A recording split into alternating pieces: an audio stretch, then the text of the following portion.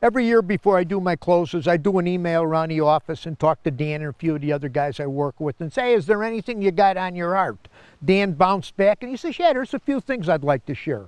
Go, man. So something that was kind of on my heart was, I guess if I had to put a title on it, it would be Don't Make False Promises. And this kind of goes back to my cousin Bethy came up with her son.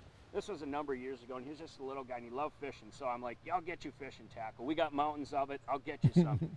Year would go by, and it always sat in the back of my head, and I never ended up getting it to him. And then I'm like, oh, why didn't I do that? Oh, and then something would happen.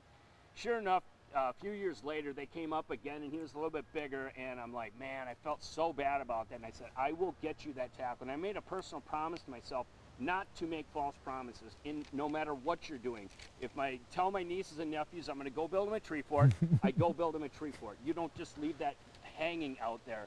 And that rolls over into work too. If I get marketing partners that are looking for a shot or something, I go do it right away, because something else will always pile up and it gets put on the back burner and you don't get it done. And so there's probably some biblical message that applies to that type of There thing. always is, Yeah, Dan, right? there always is. Here it is, James 5:12, titled Truthful Speech.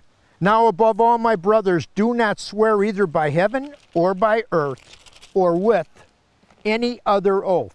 Your yes must be yes, and your no must be no. I love it. It's that simple, like it always is. Yeah. Thanks for being with us, Dano. Hey, from all of us here at The Edge, you have a good, safe fishing season. We'll see you on the water. You and I are going fishing this afternoon. Yep. Hey, I want to take a moment to thank you for watching. And if you really like what you see, we got a whole lot more. So check us out at any one of these online outlets.